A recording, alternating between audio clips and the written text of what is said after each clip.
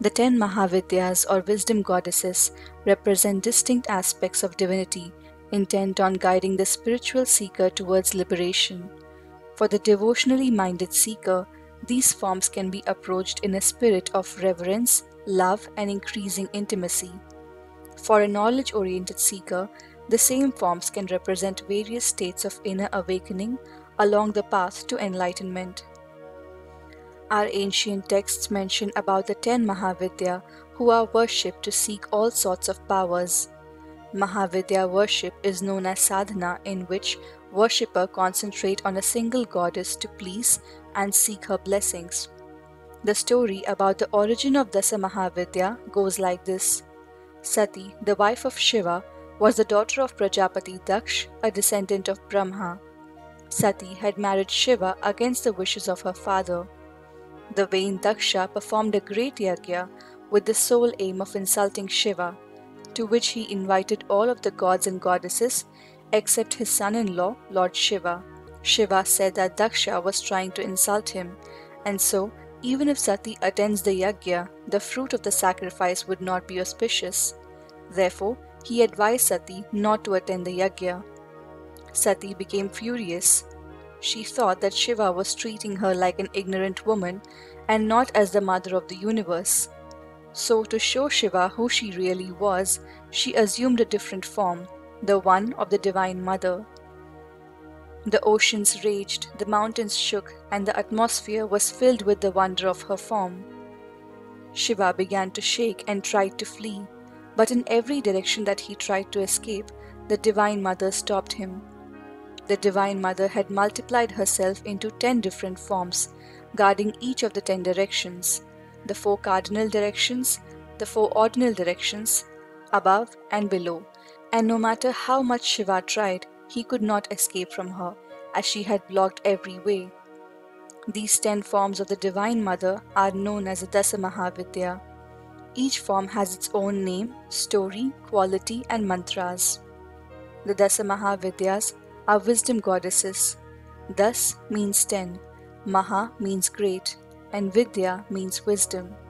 The Das Mahavidyas are considered forms of Divine Mother Kali, who is the first of the 10 Mahavidyas.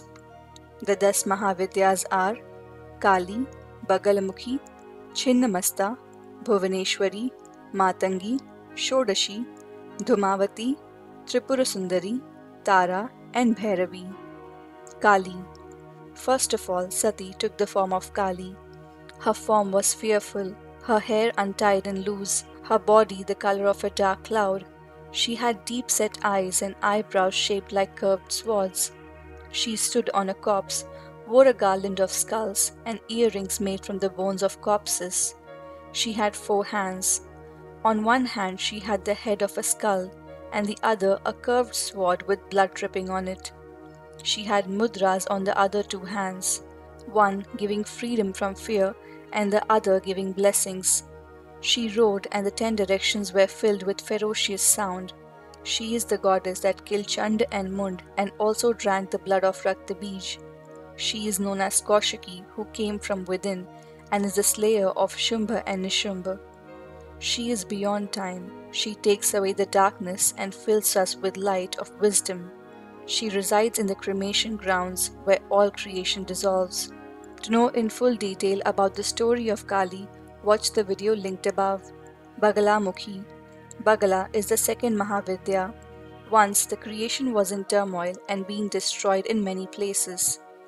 Brahma became worried about his creation and wondered what the outcome of this turmoil would be. He then meditated to bring peace to the universe. Not succeeding, he then performed severe tapasya to obtain the blessings of Tripurambika, the mother of the 3 worlds.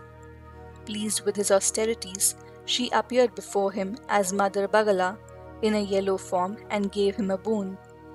Bagala grants all kinds of perfection to devotees who pray to her. Here is another story of her origin. Once an asura named Ruru, the son of Durgam, performed severe penance to win the favor of Brahma. Since Ruru was already very powerful, the gods became very apprehensive of what might happen if he obtained a boon from Brahma. So they did Aradhana to the Yellow Mother. Pleased with their penance, the Divine Mother appeared as Bagala. Bagala is the goddess who stops all motion at the appropriate time, silences the mouths and words of all evil beings, and controls their tongue. Chinnamasta. The third Mahavidya is Chinnamasta. Once Parvati went with her friends Dakini and Varnini to take a bath in the Mandakini river. Parvati was feeling very happy and a lot of love was welling up inside her. Her friends, on the other hand, were very hungry and asked Parvati to give them some food.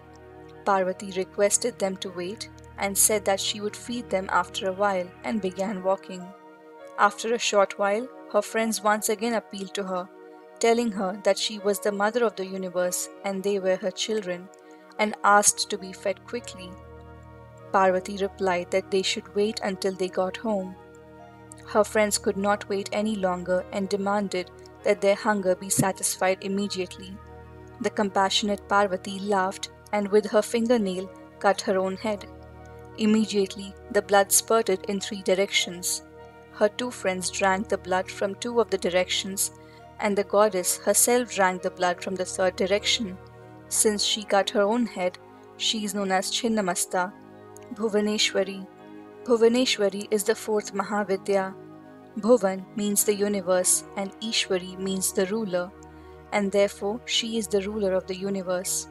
She is also known as Rajarajeshwari and protects the universe. Brahma had the desire to create the universe, and he did intense tapasya to invite the energy of creation, Kriya Shakti. Parameshwari, pleased with this tapasya, responded to his invitation and came as Bhudevi or Bhuvaneshwari. She is red in color, seated on a lotus flower. She holds a noose and a curved sword in 2 of her hands, and the other 2 assume the mudras of blessing and freedom from fear. Matangi. The 5th Mahavidya is Matangi. One day, Parvati went to Shiva to obtain permission to go to her father's house. Shiva wanted to go with her, but would not go without being invited. Parvati laughed and said that he should go with her. Shiva replied that he would not go with her, but would come to escort her back. In her absence, Shiva began to long for her and decided to visit her in the disguise of an ornament seller. When she selected the ornaments and asked for the price, Shiva told her that if she fully satisfied his desire, he would give her the ornaments for free. Parvati was shocked that somebody would dare suggest such a thing to her. Then she realized that the vendor was none other than Lord Shiva himself. She told Shiva that she would fulfill his desire, but not just then, and sent him away. Later that evening, she went with a friend to where Mahadev was praying. She took the form of a beautiful outcast girl, a Chandali, and approached him thinking that he would not recognize her. Seeing her, Shiva called out, "Hey Shubhangi, who are you and why have you come here?" Parvati said, "I am a Chandali and I am here to do tapasya to become a goddess, so please do not disturb me." Then Shiva said, "I am Shiva. I give the fruit of tapasya. If you marry me, I will make you like Parvati without a doubt." Parvati understood that Shiva had seen through her disguise and bowed to him. Shiva said, "Devi, you took this form because you wanted to pray to me, and so I gave you the name Matangi. Anyone who prays to Matangi will attain perfection." Shodashi. The 6th Mahavidya is Shodashi. When Parvati left her form as Kali and assumed the form of Gauri, Shiva addressed her as Kali again and again. Parvati was insulted and left the place. Shiva went into his own heart and began to remember the goddess. But without seeing the goddess in person, he became dismayed and wondered where she had gone. At that time, Narad Muni came to where Shiva was meditating. Shiva narrated this occurrence to Narad and told him that Kali had left him. Narad was very happy to hear the differences between Shiva and Kali. In his meditation, Narad saw that Parvati was sitting in meditation on Sumeru mountain in an inaccessible place. In order to increase the separation between Shiva and Parvati, Narad Muni went to Parvati and said that Shiva was entering into a relationship with another woman. When the goddess heard this from Narad's mouth, she was filled with anger. In this great anger, the goddess assumed the form of the most beautiful young lady of 16 years, Shodashi, and presented herself before Shiva. Seeing her own shadow reflected upon Shiva's chest, and thinking it to be another woman, she became even angrier and said, "When we were married, you gave your heart to me for my residence. How can you now give your heart to another woman?" When Shiva heard Kali's words, he replied, "Look closely at my heart. The woman you see in my heart is your own reflection." When the goddess looked closely, with great satisfaction she asked, "The woman that I just saw in your heart, by what name shall she be known?" Shiva replied, "This new form of yours is one of your Mahavidyas, and her name will be Shodashi." Dhumavati. The seventh Mahavidya is Dhumavati. One day, Mahadev was sitting in Kailash and Parvati was on his lap. She told Shiva that she was very hungry and requested him to get her some food. Shiva asked her to wait a while and so saying went back into meditation. Parvati once again asked Shiva for some food. When Shiva asked her to wait a second time, Parvati was so hungry that she became aggressive. The third time this happened, Parvati could bear no more and she ate Shiva to appease her hunger. Immediately, smoke started to come out from within her body.